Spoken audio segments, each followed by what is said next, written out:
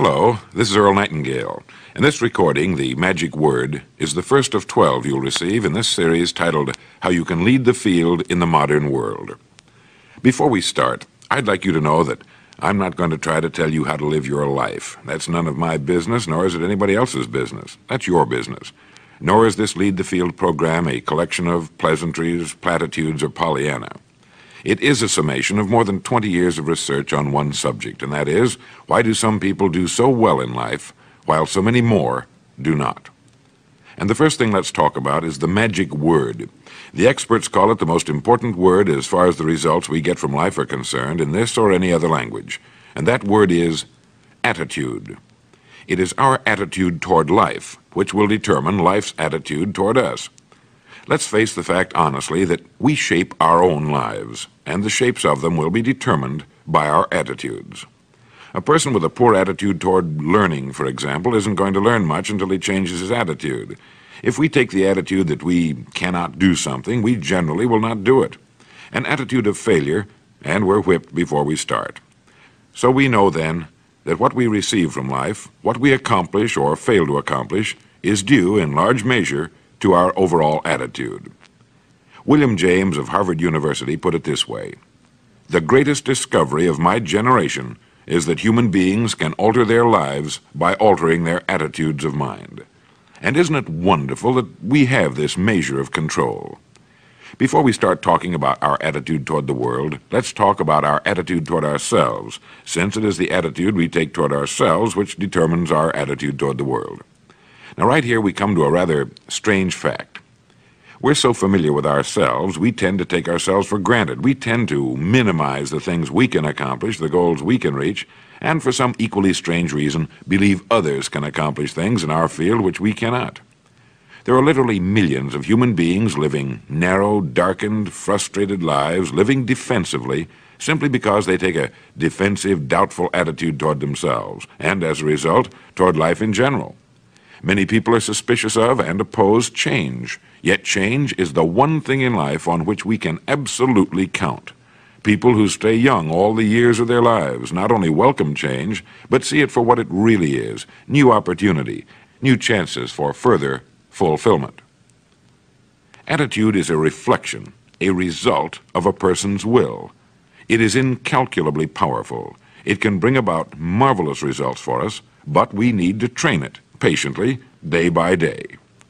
Now let's talk about the attitudes of people who are successful. The top 5% of the people who go sailing through life from one success to another, and who, even when they fail at something, shrug it off and head right out again.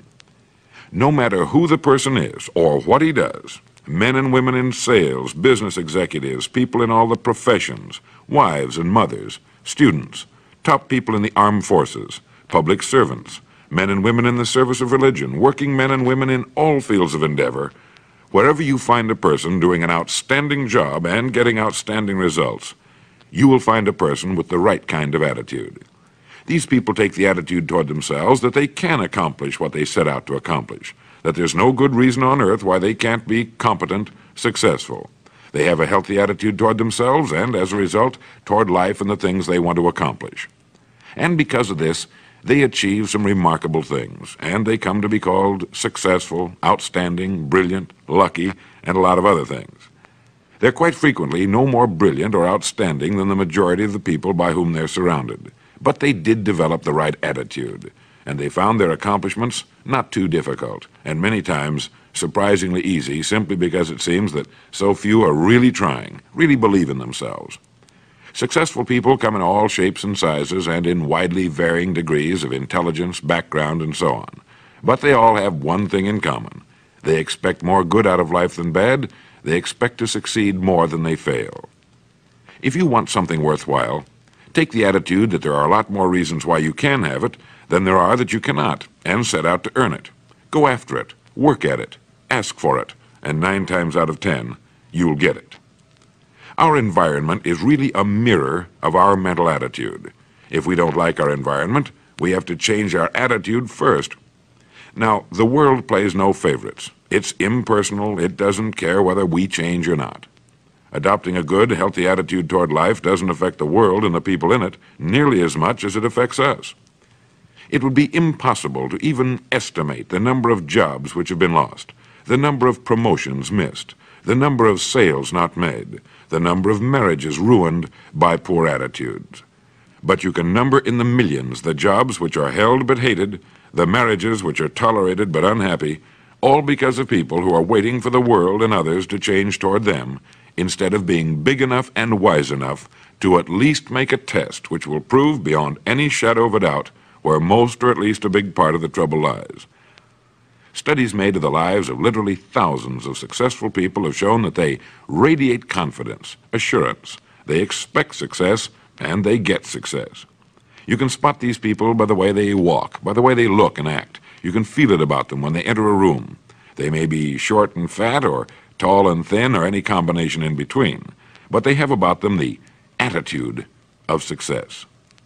In the record Greener Pastures, I'll get into this next statement, but right now I want you to realize, if you don't already, that in 5 years or less, you can get right to the top of the work you're now doing. I know this, but the important question here is, do you know this? The minute you do know it, you'll have this right attitude I'm talking about. The easiest and most effective means of forming a good attitude habit is to begin to act as though you have a good, positive, expectant attitude toward life. That's right.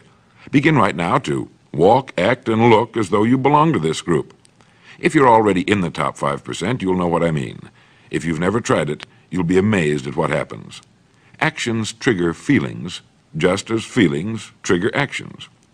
Now, let me tell you of a little test you can make which will prove beyond any shadow of a doubt that a good attitude can change a person's life as dramatically as walking from a darkened room into the bright, clear light of day.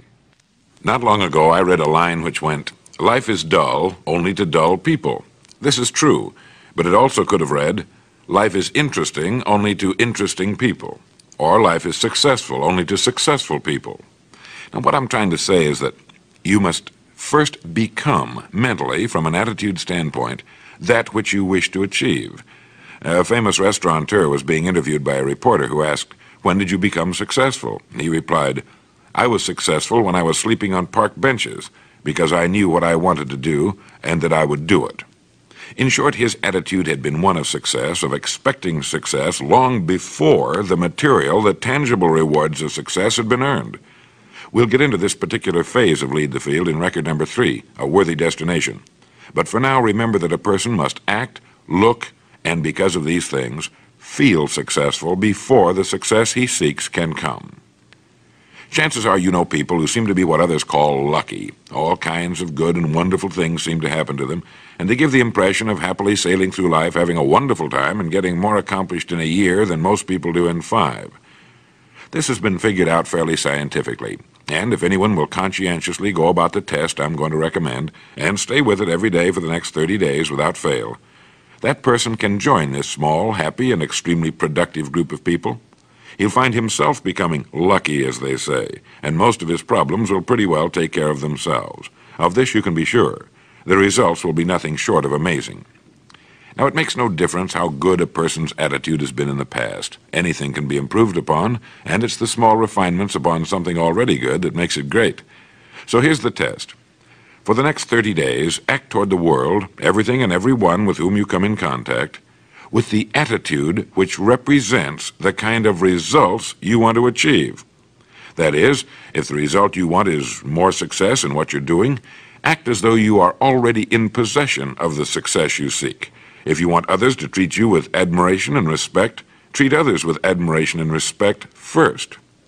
Have you ever stopped to think of this? Every human being on earth is the most important human being on earth as far as he or she is concerned. You may never get anyone to admit it, but it's a fact. So for the next 30 days, treat every person with whom you come in contact as the most important person on earth, remembering as you do so that as far as that person is concerned, he is. Now, the reason I say treat everyone in this fashion is mainly because this is the way human beings ought to treat each other, and because it will help you form a habit that will bring you amazing and delightful results for the rest of your life. Have you ever noticed that the higher you go in any organization of value, the nicer the people seem to become?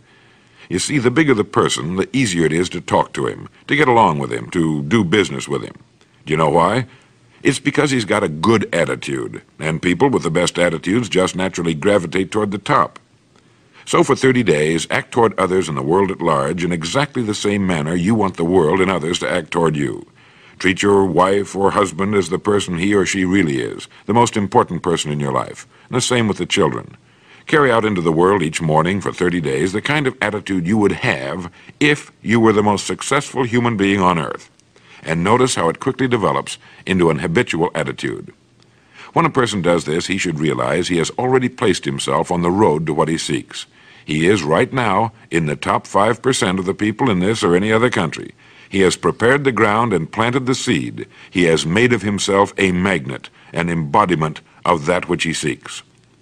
Before metal can be cast into a desired shape, the mold, the expectant receptacle, must first be fashioned. Before a building can be erected, the excavation must be made and the foundation laid. And before a person can achieve the kind of life he wants, he must become that kind of individual. He must think, act, talk, walk, and conduct himself in all of his affairs as would the person he wishes to become. He is then actually that person, and the things that person would have and do will naturally come to him. Almost immediately, a change will be noticed. Irritations that used to frustrate and annoy disappear. When some less informed individual gives you a bad time, stay on the track. When someone cuts in front of you with his car or acts in any other manner that shows his ignorance and lack of courtesy, don't permit yourself to drop to his level. Pity him, for that's what he really deserves. That's the very group a person doesn't want to belong to, and if he acts like them, well, let's face it, he belongs with them. There's nothing in the world that men, women, and children want and need more than the feeling that they're important, that they're needed and respected. They will give their love, their affection, their respect, and their business to the person who fills this need. So the magic word is attitude. And in summing up, a few points to keep in mind. 1, it is our attitude at the beginning of a task which, more than anything else, will affect its successful outcome. 2, it is our attitude toward life which determines life's attitude toward us. 3, we are interdependent. It is impossible to succeed without others. And it is our attitude toward others which will determine their attitude toward us. 4, before a person can achieve the kind of life he wants, he must become that kind of individual. He must think, act, talk, walk, and conduct himself in all of his affairs as would the person he wishes to become. 5, the higher you go in any organization of value, the better will be the attitude you'll find. 6, your mind can hold only one thought at a time, and since there's nothing at all to be gained by being negative, be positive. 7, the deepest craving of human beings is to be needed, to feel important, to be appreciated. Give it to them, and they'll return it to you. 8, look for the best in new ideas. As someone said, I've never met a person I couldn't learn something from. 9, don't waste valuable time broadcasting personal problems. It probably won't help you. It cannot help others. 10, don't talk about your health unless it's good. 11, radiate the attitude of well-being, of confidence, of a person who knows where he's going. This will inspire those around you, and you'll find good things will begin happening to you. And 12, lastly, for the next 30 days, treat everyone with whom you come in contact as the most important person on earth. If you'll do this for 30 days, you'll do it for the rest of your life. In the next recording, I'll talk to you about greener pastures.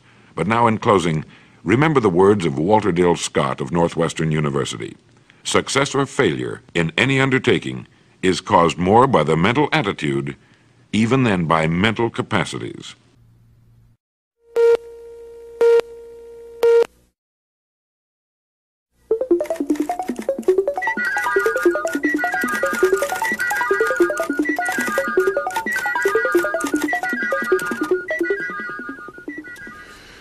Maybe you saw the news item some time back about a Canadian farmer who sold his Stradivarius violin for, I think it was in the neighborhood of $60,000.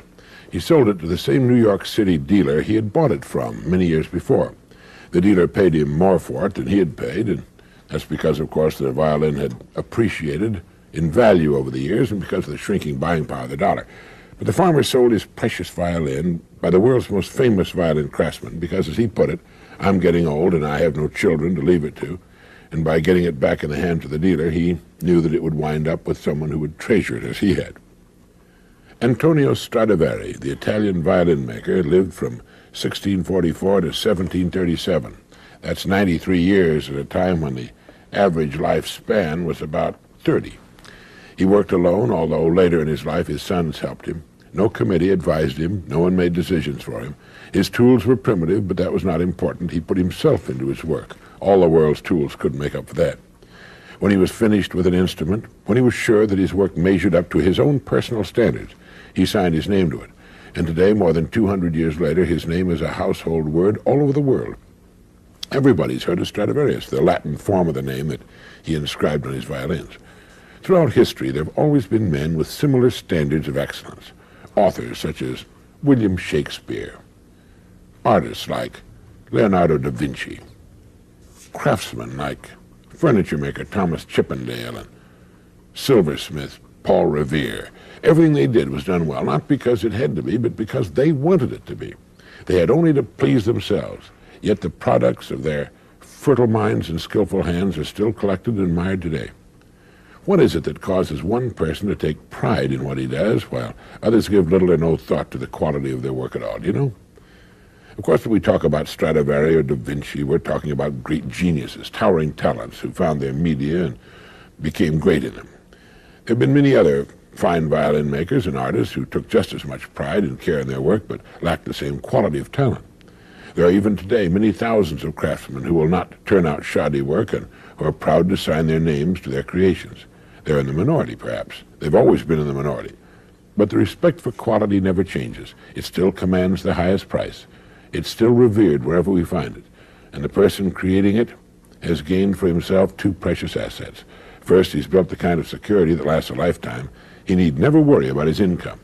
And second, his work is a source of satisfaction and joy to him. He derives deep satisfaction from being an uncommon person. People who set their own high standards to which they make themselves measure up lead enjoyable, exciting lives. Each task they begin is a fascinating contest to achieve their own standards of excellence.